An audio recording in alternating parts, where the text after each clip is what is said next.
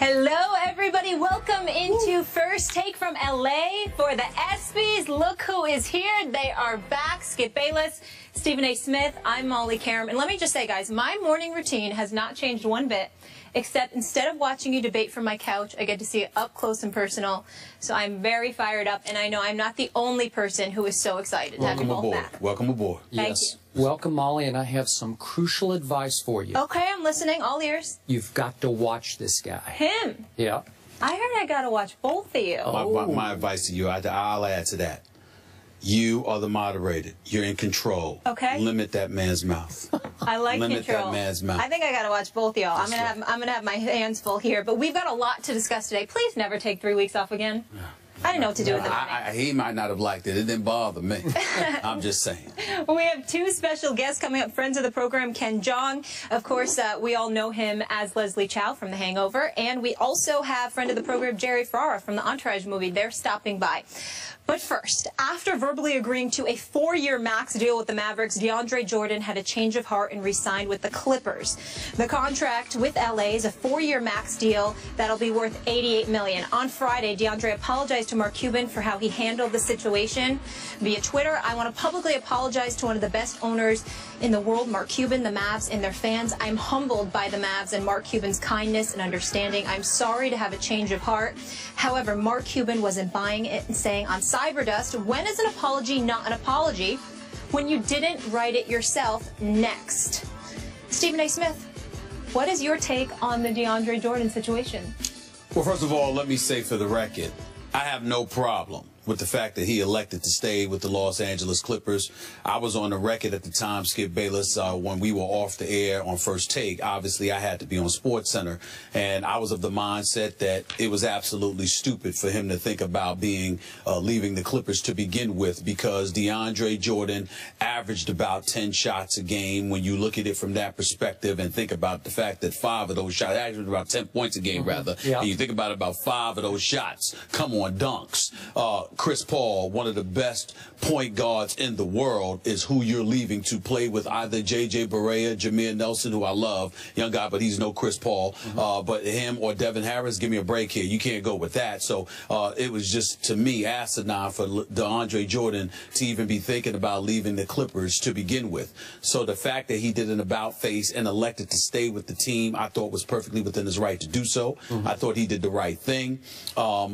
But I do regret and lament how he handled it.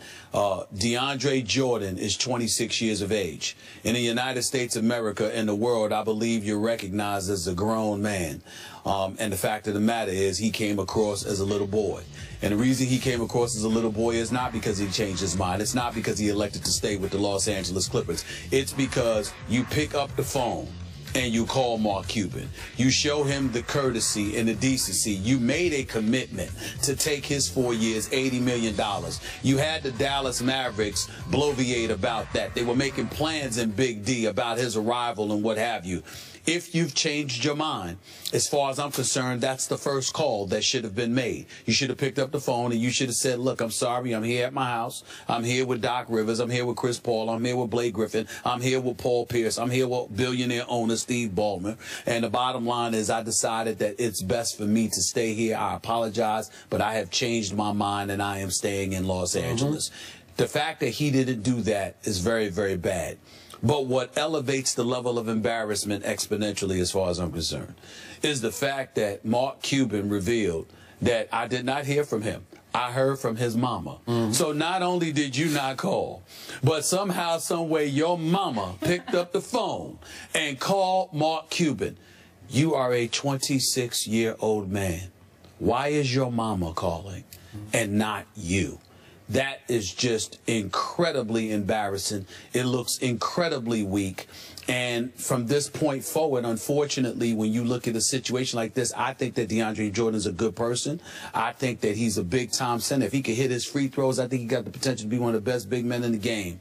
But there is a point in time where you clearly have handled something like a little boy, where people should be looking at you and looking for diapers. And this is one of those situations. It's very embarrassing to have your mama speak up before you. It just is.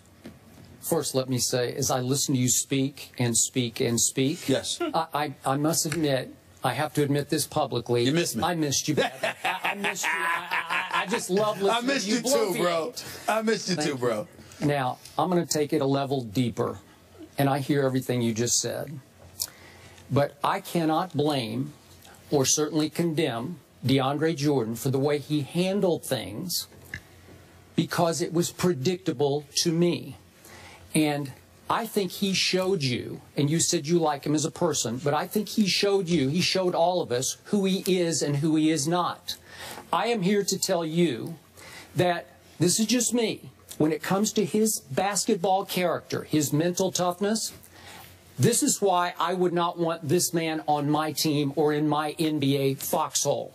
Because he reacted predictably to me, because he panicked when he realized he was going to be the man making the max in Dallas, Texas. He was going to be the face of a franchise, when in fact, as you know full well, he's most comfortable and most suited for being the third wheel for the Los Angeles Clippers. So when it struck him, oh my God, I might crumble under this pressure in Dallas, he folded and fled immediately back to a Chris Paul and a Doc, who for the first time, I believe, in all their tenure together, showed him a little love and respect. Wouldn't you agree with that? I don't think it was the first time, but I hear you. Well, he bellyached about, oh, Chris is always on me and he's always pointing fingers at me, when he deserved to have fingers pointed at him. He deserved to have fingers pointed at him. And by the way, Deandre Jordan is known to have an attitude on occasion inside the Clippers locker room, where he gets in other guys' faces as well. So let's not act like Chris Paul is the bad guy. No. And he was the innocent bystander. No, and I agree with you. Deandre made the right basketball decision because Dallas was going to be a middling team with Deandre, and the Clippers are back to being a Western Conference contender with Deandre. So he did the right thing to go back to Chris Paul, because we know Deandre's got big talent. He can defend, he can rebound, and he can definitely lob dunk, especially when he's fed by Chris Paul. He's a Skywalker. He's a Skywalker. But can he make big, crucial fourth-quarter free throws? Has he figured out how to do that yet? No, he has not. Well, he could barely make crucial first-quarter free throws. Well, that's what I say. That's who this guy is not. But the Clippers are comfortable with who he isn't because they've been playing and winning with who he is not. So to me, bottom line, the joke is on the Dallas Mavericks here because they bet on the wrong guy. They should have seen this coming. And let me make a quick point. We're about to speak about my San Antonio Spurs. The Spurs could have been in on this derby, too. They could have said, hey, if we don't get LaMarcus, we want Deandre. They were very quiet about Deandre because he's not their cup of NBA tea. They don't want him on their franchise. Well, I respectfully disagree with that. I think that Deandre Jordan would be an incredible asset to the San Antonio Spurs, especially playing alongside Tim Duncan, because Tim Duncan could play the 4 or the 5. Not their kind of guy. I'm just saying the versatility with his greatness, Deandre Jordan could only get better from that. I think the other thing about it, if you want to sit there and malign Deandre Jordan from that perspective as it pertains to the San Antonio Spurs, we'll get into that later, but I will tell you that Greg Popovich's mentality and how he approaches things and how he refuses to kiss anybody's tush, for lack of a better phrase. The bottom line is that that ain't going to work, because Deandre Jordan clearly needed to be pacified. There's no doubt about that. But I'm not going to condemn the Dallas Mavericks for betting on the wrong guy. First of all, he wasn't the wrong guy. Deandre Jordan is a big-time talent. There is no question in my mind that if this brother hits free throws, he is obviously one of the top 2 big men in the game of basketball if he can hit his free throws. When you talk about what they need, if you've got a Deandre Jordan with the Dirk Nowitzki of the world and the Chandler Parsons, then you would have been formidable. Would you have won a title? No. You still would need to do more. But at the same time, it was going to be a significant upgrade. And I've said this to you repeatedly. You can't teach 7 feet. And the reason why, even though Akeem the Dream Olajuwon wasn't 7 feet, I would remind everybody, back in '84 when Michael Jordan was drafted 3rd overall, the Portland Trail Blazers were continuously crucified for grabbing Sam Bowie at number 2. Nobody knocked the Houston Rockets for taking Akeem the Dream Olajuwon at #1, even though he never won a title until Jordan went into retirement and then ultimately... Well, they didn't then, but they might now. Yeah, but what I'm saying to you is that when you are 6'11", 7 feet tall, and you've got a requisite set of skills, you can't teach the size that comes with that. So nobody's going to knock the Dallas Mavericks. This is all on Deandre Jordan. You gave your word, and your word has to mean something. And the fact that he went against that, and it's a subject that I feel the need to touch on and bring it up right now. Skip Bayless, I want you to keep this in mind. Back in 2010, and LeBron James would seem to have nothing to do with this, but he's relevant here. Back in 2010, when LeBron decided to go to South Beach, nobody lamented his decision to go to South Beach outside of Cleveland. It was perfectly within his right. What you lamented was how he handled it. What was the rippling effect of that? There was a collective bargaining negotiation that took place the following summer. The owners were dogmatic and hardcore, and they really went after the players. And some people felt that to some degree, the level of vitriol contributed to the players was due in large part with how LeBron James handled that stuff. Then that following December, because the negotiations were in the summer of 2011, then the guys were locked out, only 66 games were played that season. Then in the aftermath of all of that, what happened, Skip? There was Chris Paul trade, 3-team deal involving the New Orleans Hornets at the time, okay, the Rockets, all right, and the Lakers. And Chris Paul was supposed to go to the Lakers. And David Stern, de facto owner of the NBA, owned the team at the time, the Hornets, because they were devoid of ownership.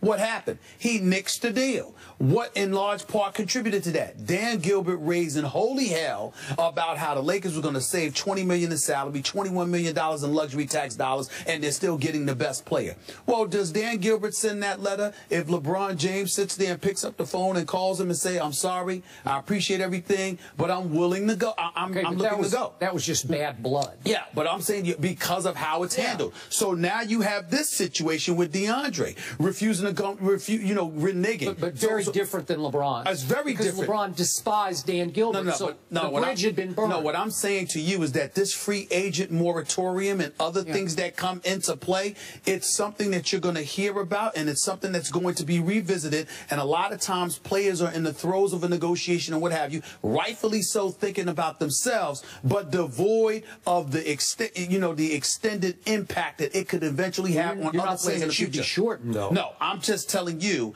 that owners are going to look at something like this, see how DeAndre handled it. Who's to say an owner, Molly, Skip, doesn't turn around in the future and say, you know what I committed to you about a week ago verbally, now I could change my mind. But there's an unwritten rule that your word is your bond during this period. That's and what I'm saying. There's never been a glaring example like this one with DeAndre. But my point is, were you shocked that he didn't call back Mark Cuban or Chandler Parsons, who had recruited him? I was not. I was. That's who the guy is and is not. I'm sorry. That's who he is. And they shouldn't have been surprised, because just watch him play. Listen to Chris Paul. Listen to Doc before. He's a third wheel, and he panicked, and he was ashamed of his decision, and he ran back to the Clippers. And I can't blame him. God bless him. Onward and upward. I got you. As we move on, this is the thing that I don't understand, though. If you don't want to call and deal with it, why are you going to have your mother call? Why don't you have your agent call? Hide behind your representation. Well, in fairness to DeAndre, we don't know if he had his mother call. Sometimes mamas have the type of relationship where they take it upon themselves to do something, and they just do it. So I don't want to sit there and say that DeAndre did that, but it still looks very, very bad when your mama called instead of you. No, he should have called, but he doesn't have the guts to call. That's what it was. Bottom line. All right. Well